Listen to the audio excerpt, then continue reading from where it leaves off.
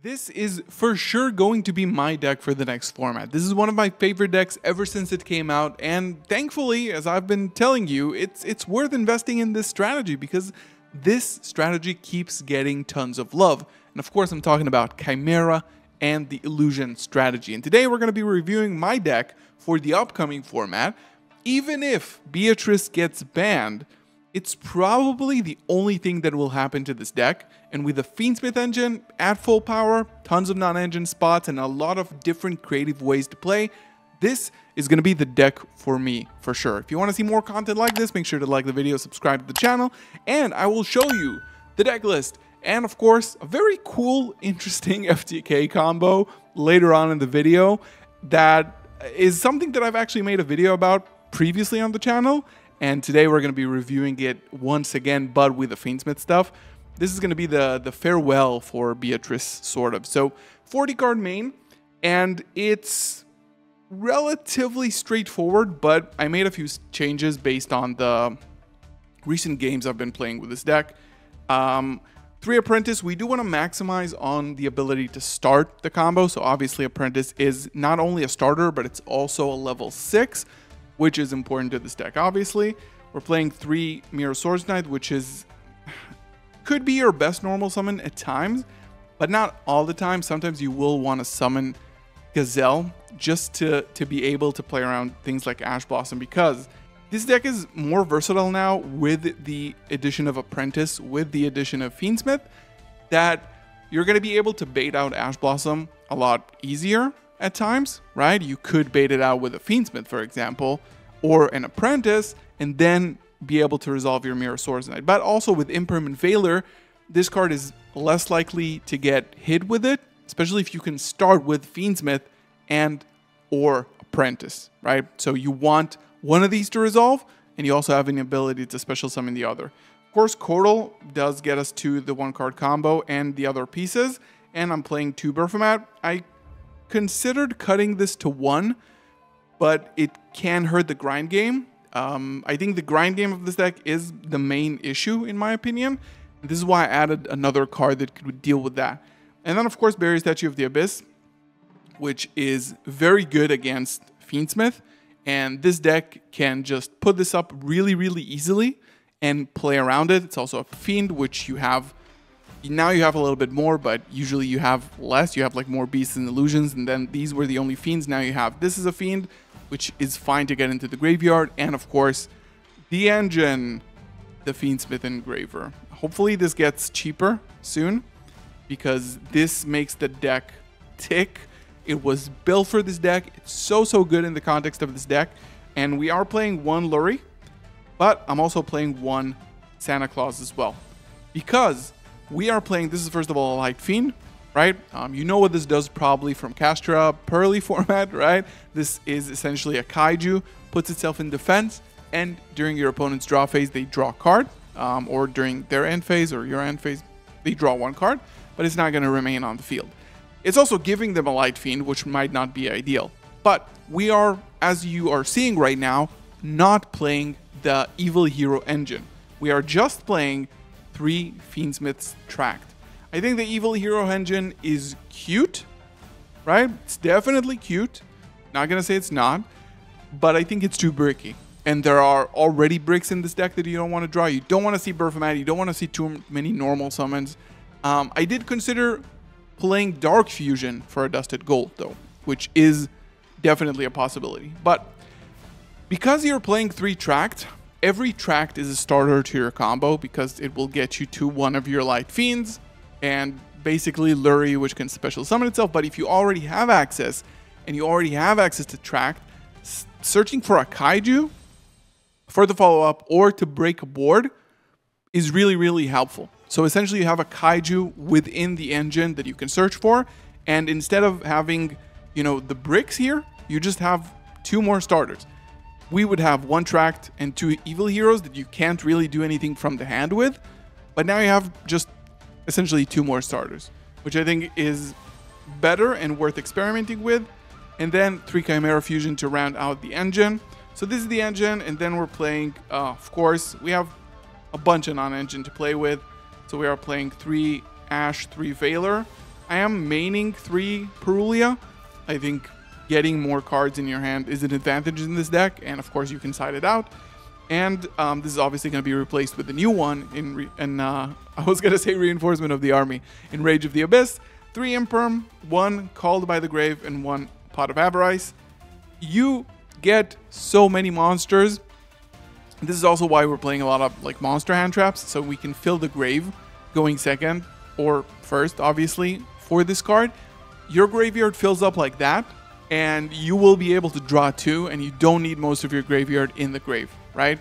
The Fiendsmith stuff shuffle themselves, obviously, but this card in the grind game is a real help, and this is obviously the 40th card. You can do whatever you want with it. If you don't want to play it, don't play it. You have noticed that I'm not playing Tau, the Master Chanter. The reason I'm not playing Tau is that even though Tau is an incredible card, it conflicts with the Fiendsmith engine. Once you activate its effect, you cannot special summon from the graveyard for the rest of the turn except for illusions.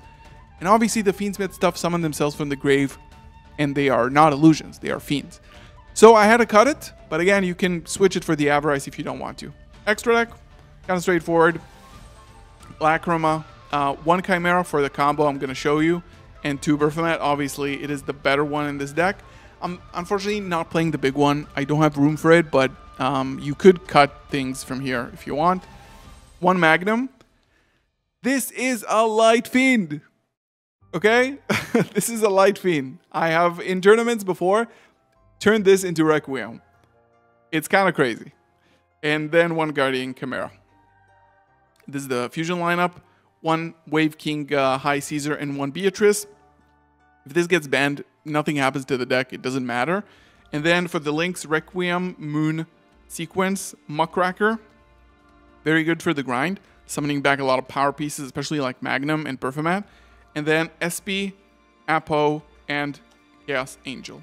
Now, let's talk about a bit of side techs that I'm always happy that this deck can run so many just techs, right? Just interesting techs because you have access to summon a lot of things.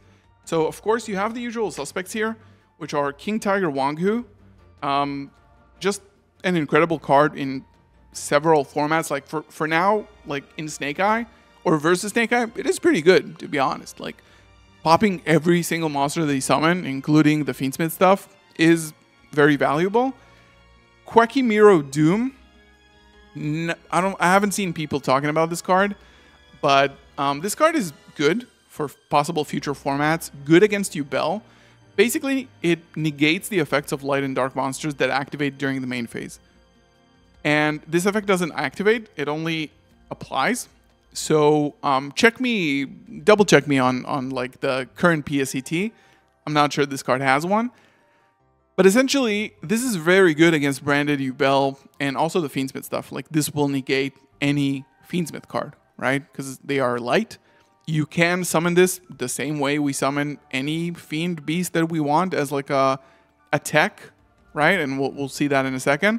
So, Chimera Doom, get this card just in case. I don't know if this is going to spike up in price, but I think it's very good to have. Also, like, it's beautiful Shatterfoil.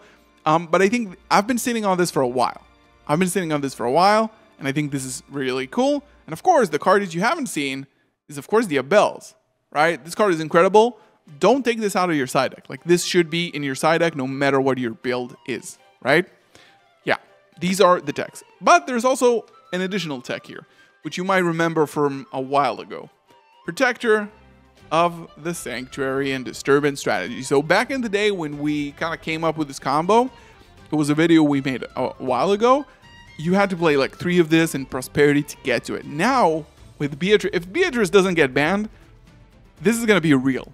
Like, this is going to be real and scary. Like, I don't like this. But this is essentially a full hand loop FTK. If you don't know what this card does, I will show you how to pull this off. But basically, your opponent cannot draw cards except during the draw phase. And this card shuffles their entire hand into the deck, and then they draw the same amount of cards. So essentially, it reloads their entire hand, mulligans the full hand. So if you activate this and then get this on the board, they shuffle back everything, but they can't draw. Combined with the fact that Angel Blue Tears sets this from the deck with the Fiendsmith engine, it is relatively toxic. I don't think the deck needs it, but it is funny. So I do want to show you how to pull this off, and let's check this out. All right, so basically what you need is access to your Fiendsmith engine and access to your Sword Knight. So if you have Tracked as well, it will do most of it. If you have Cornfield Codal here, it will do that as well, right? And just an additional card for discarding. So let's start off with sending the Engraver to the graveyard to grab ourselves a copy of Tracked. We're going to activate Tracked, go search the Lurry, and summon the Lurry to the field by its own effect. Now we're going to normal summon the Swords Knight, activate the effect, and we don't want to lock ourselves into fusions.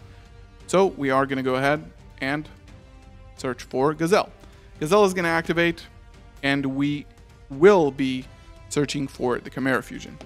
Now, we're going to link off the Lurry and go into the Requiem, and the Requiem is going to activate to summon us another copy of the Engraver from the deck. So far, so good.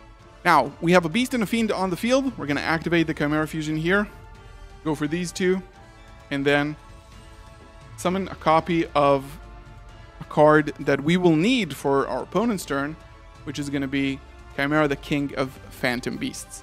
Now, this will go into the graveyard, and then it's going to be chain 1 Gazelle, just to make sure you chain block, because this effect doesn't matter, and then chain 2 to rip a card out of your opponent's hand during the end phase.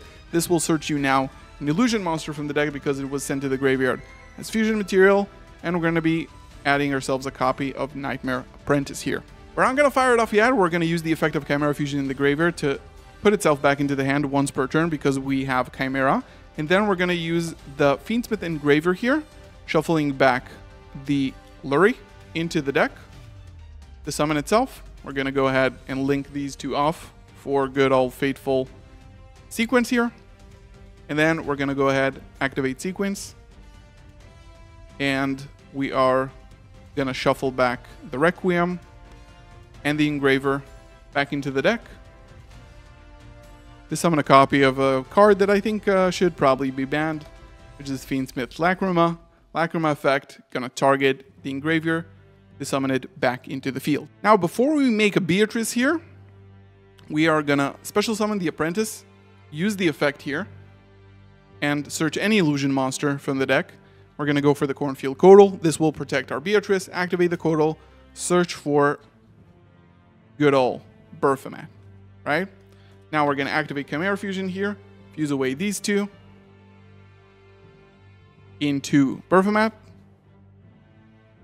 And now we have targeting protection.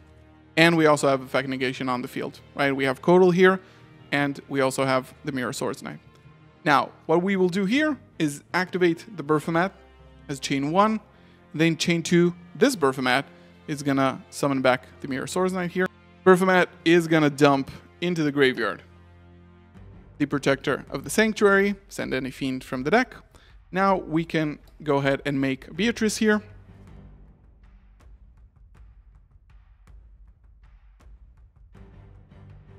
And Beatrice is going to detach the Engraver to send Angel of Blue Tears from the deck to the graveyard. And now we just use these three to get an Apollosa on board. So that way we also have a negate for a Bestial or a Bell or a DD Crow on top of it. And because Lacrima went to the graveyard, we can shuffle back the sequence and burn for 12, banish the Angel of Blue Tears, and set Disturbance Strategy directly from the deck. So during your opponent's turn, this is what you were going to do. You need to summon Protector of the Sanctuary. Now you can't activate Disturbance Strategy while it's on the field because your opponent cannot draw, so this will be an illegal activation that cannot resolve. So what you have to do, actually, is activate Disturbance Strategy, but then immediately in the same chain Chimera, banish itself to summon the Protector of the Sanctuary. Now, on resolution, this will be on the field, and your opponent shuffles their entire hand into the deck, and they cannot draw. You still have another targeting negate, and a negate, and an Apollosa for 3 negates on top of this. And this is all considering that Beatrice doesn't get banned. Hopefully it does, because I think like nobody wants this in the game, and this is the perfect time to hit it without hitting the actual new cards.